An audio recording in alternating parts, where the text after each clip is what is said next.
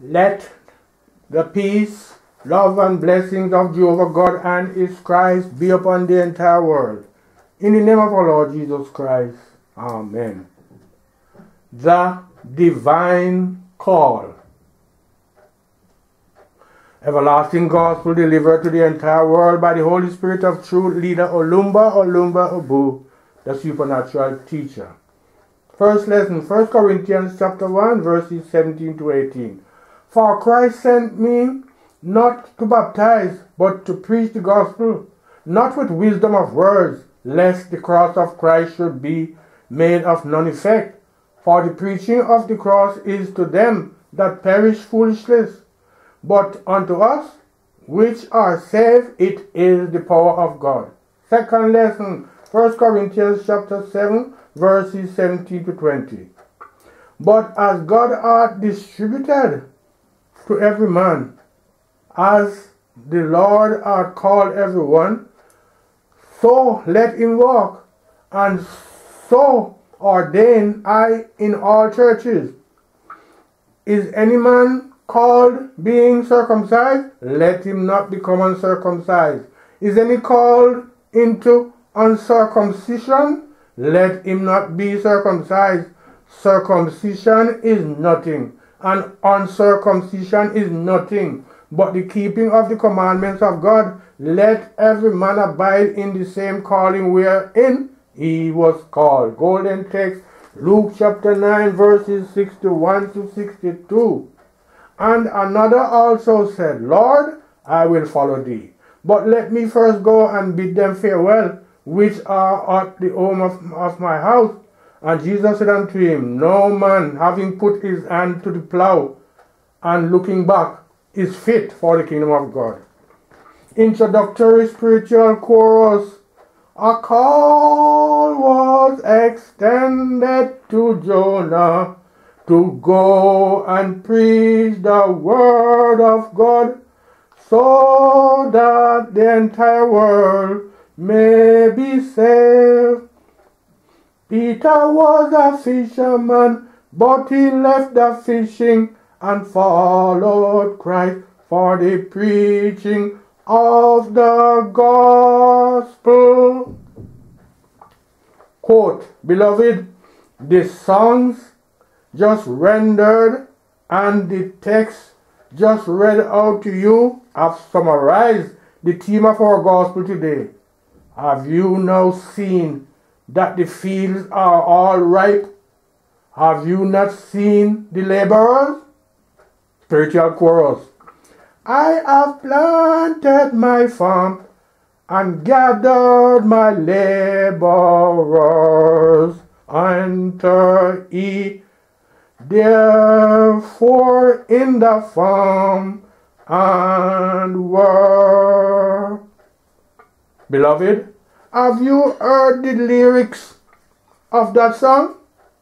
Who do you suppose are the laborers? It is you who are the laborers.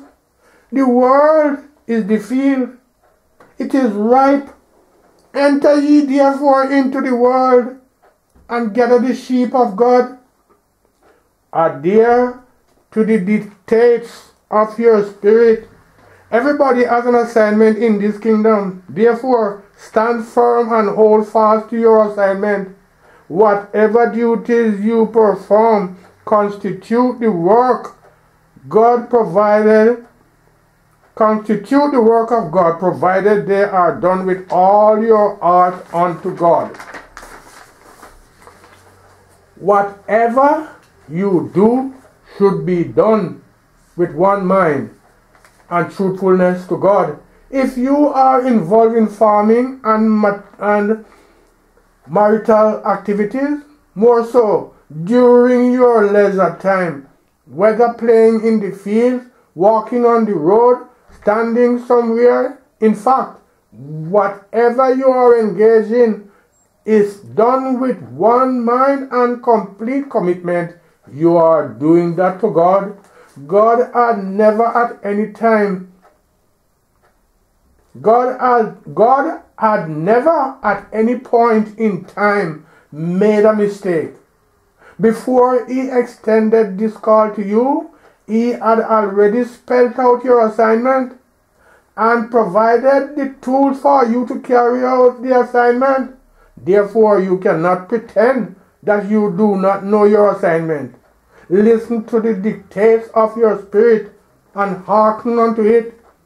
God is only one entity, but he is an embodiment of everything in life. He is you. He is within you. He is your thought and actions and much more. He is everything, although he is only one entity. Whatever one does in this life, it is God who does it. That is the reason you are advised to do everything wholeheartedly. When you are kind or humble to somebody, do so with the whole of your heart. When you are taking care of patients, do so wholeheartedly with reverence to God. When you are bestowed with the ability to reveal God's glory to men of substance in the world, no matter what your abilities are, carry out your assignment wholeheartedly, for by doing so, you are doing it to God. If you are endowed with the skills of preaching the good tidings of this kingdom, do so with all your heart. Everybody in this kingdom possesses various gifts and assignments. Therefore, whatever you find yourself doing, do it with all your might. If you are endowed with the ability to be patient, plunge your whole body into patience. Are you endowed with the gift of expressing kindness and kindness to strangers? Then concentrate your whole life in showing kindness to strangers without regret. If you are endowed with the ability of counseling people about this kingdom, do not relax. Go on doing it, for that is your assignment. When Peter and other disciples were called, they were not quite firm. It was not until when our brother Paul came and encouraged them that they began to be unshaken in God's way. Some of you were called to come and strengthen other people's faith in this kingdom, but you are ignorant of this fact. Go ye then and accomplish your assignment. Go and reveal brotherhood to the entire inhabitants of the world, for this assignment has been apportioned to you in this kingdom. Some of you are given the ability of becoming vegetarians, but you have all along continued in the consumption of meat and fish. Now is the appointed time for you to carry out your assignment and also teach others to do the same. If you are endowed with the ability to be faithful to God, do not tremble. Rather, hold fast to it, so that you will be exemplary for others to emulate by becoming faithful too. There are some who are gifted with wisdom, but because they are spiritually blind, they outrightly refuse to impart this knowledge to the other people. Henceforth, this reluctance has been removed from you. You are enjoined to go out far and near and impart this wisdom to others. The 12 disciples of Christ were imbued with the 12 powers of man, in order that they will go out and impart same to the people, so that the glory of God will be made manifest. When these powers were given to them, they formed groups and walked together to disseminate the word of God to others. Man's emptiness, God's supremacy. I want to bring your realization that all the things you profess to be doing are being done by God. The unknown reason why He allows you to do all those works is because God is liberal He is not selfish. If he should take back the power from you, you will be rendered invalid. All the abilities in you are just talents. They are the Holy Spirit at work within you. If they vanish, you will be reduced to an imbecile. You are not responsible for anything happening. It is God, the Holy Spirit, who is responsible. If a talent infused in you is withdrawn from you, instantly you become deaf or dumb and lifeless. It is therefore completely senseless for anybody to say he does not know his assignment. Since so long as someone is living, his assignment is made known from birth. This knowledge has eluded the entire world. The ignorance has caused terrible suffering to man, and as they attempt to occupy one position or the other that is not meant for them. Some people are endowed with the ability to trade, others with marriage, some with the ability to be civil servants, etc. All these abilities are natural. They are inborn. It does not entail learning to know what your talent is. You do not need to suffer to acquire it. The moment you are set to achieve it, it becomes relatively easy for you. The problem is that you do not hold fast to what your talent is. You are advised to be steadfast in whatever you identify as your talent. Do not force yourself into doing what you see another person is doing. If you know a person who is kind or carrying out another thing, do not force yourself into doing same, since that was not meant for you. If you have been assigned to preach the gospel, do not relent in doing so. Strive on and do not be attracted by what another person is doing. If you are called into this kingdom when you were unmarried or in penury, you are entreated to maintain such position. Do not intend to get married or seek wealth. And conversely, if you were called as a married man, you are to maintain such a position. Do not abandon your matrimonial home. Let's revisit our first Bible lesson. First lesson, 1 Corinthians chapter 1, verses 17 to 18. For Christ sent me not to baptize, but to preach the gospel, not with wisdom of words, lest the cross of Christ should be of none effect. For the preaching of the cross is to them that perish foolishness, but unto us which are saved it is the power of God. If you are called into this kingdom to preach the gospel, concentrate on that. Do not introduce your carnal or academic knowledge into the divine kingdom, so that the suffering and teachings of Christ will not be in vain. The people of the world regard the teachings of Christ as an unprofitable venture, but to us, being followers of Christ, it constitutes power and wisdom.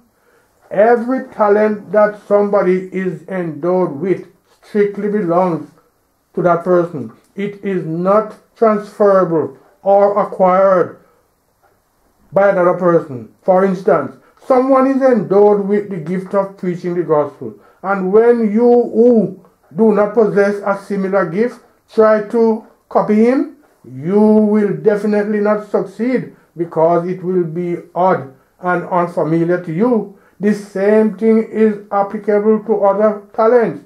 This was responsible for the creation of many pews in this kingdom. Do not dwindle in your upsurge. Rather, maintain your position. Do not wander from one angle to another. Do not seek to acquire another person's talent, because everybody is naturally endowed with his talent. So many people in this kingdom have not known their assignment. For that reason, they are seen moving from one direction to the other, not being able to accomplish anything. They are seen in one battle or the other, causing confusion, claiming falsely to be visionaries, begging for money, and moving from one point to the other. How can you force yourself to be what you actually are not? Therefore, it is most fortunate and interesting to know one's assignment and stick to it. Testifying in the battle is a talent. If you are not endowed with this talent, you will be unable to testify no matter how hard you try to do so. But there would not be any stress if you have the talent. Our second lesson should now be re-examined. Second lesson, 1 Corinthians chapter 7, verses 17 to 20. But as God hath distributed to every man, as the Lord hath called everyone, so let him walk. And so ordain I in all churches. Is any man called being circumcised? Let him not become uncircumcised. Is any called in uncircumcision? Let him not be circumcised. Circumcision is nothing, and uncircumcision is nothing, but the keeping of the commandments of God. Let every man abide in the same calling wherein he was called. Divine dresser. God is greatly intelligent. He knows what is suitable for every man. Before he endows you with a certain talent, he knows the relevance of the talent and what it will be utilized for. It is a common occurrence that you often tend to gather from where you have not sown. Whatever is your talent, hold fast to it.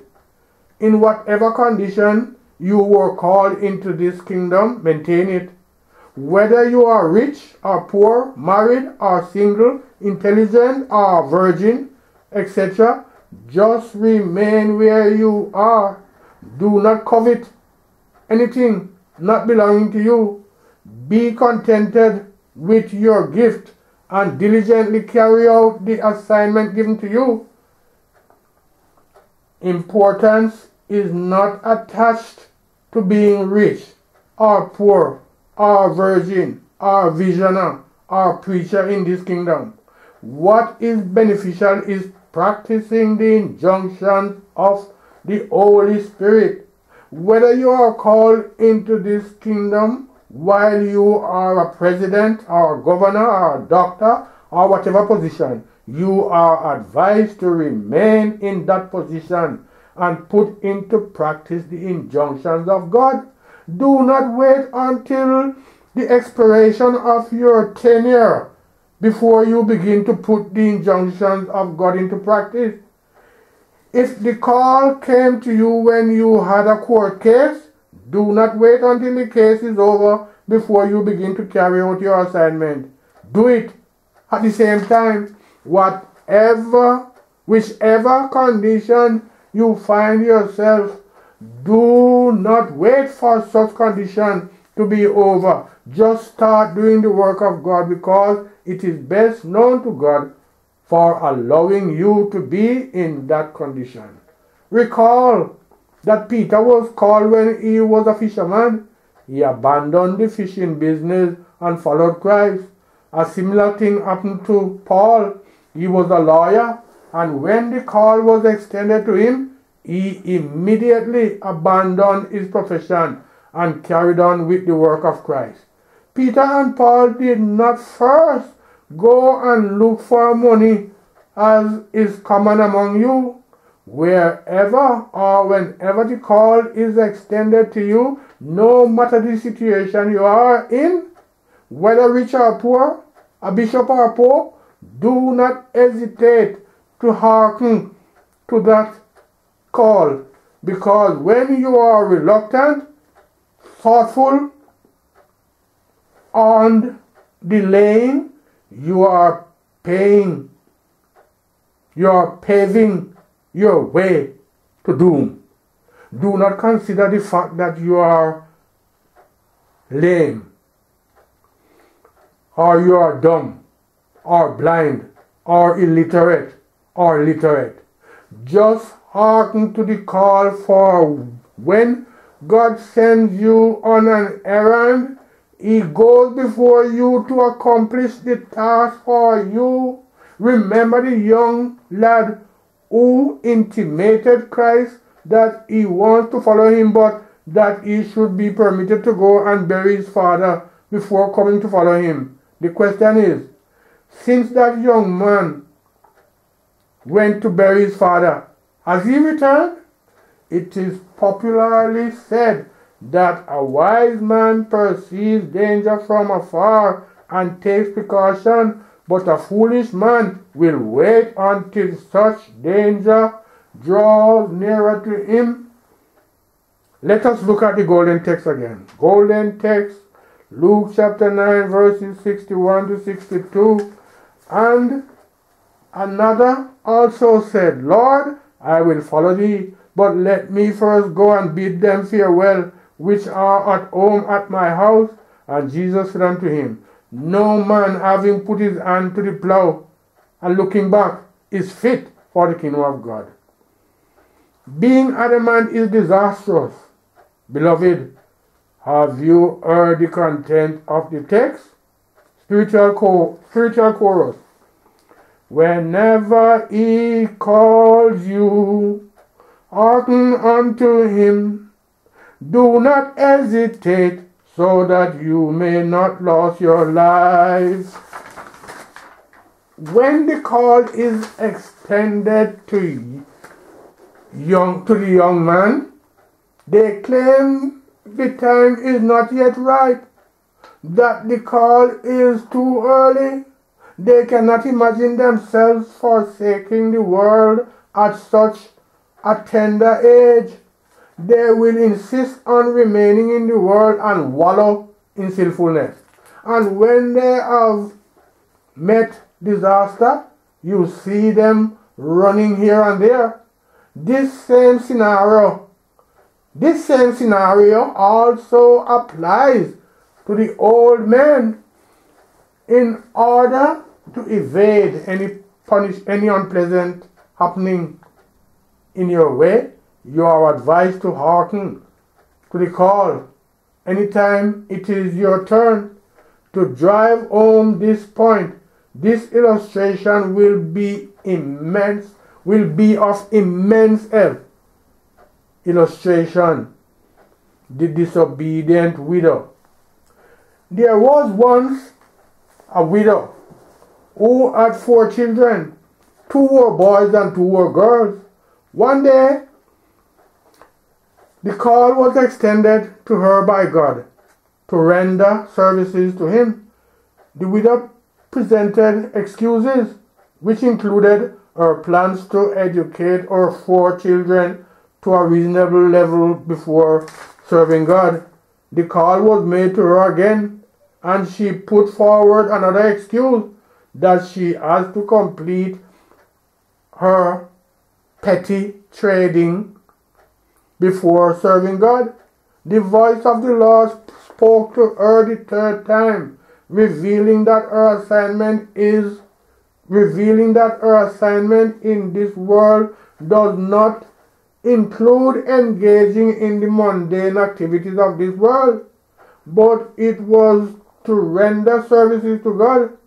She was still unyielding to the call, her reason being that she has to educate her children, get them married, and also erect a family house. She actually went along trying to get the children settled and married.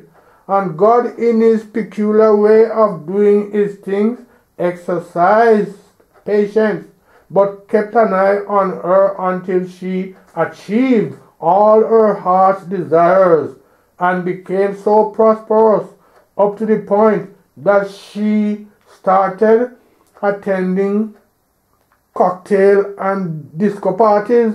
One day, when she had come back from a party, something unexpected happened to her and she died. When she got to the world beyond, the same voice spoke to her again.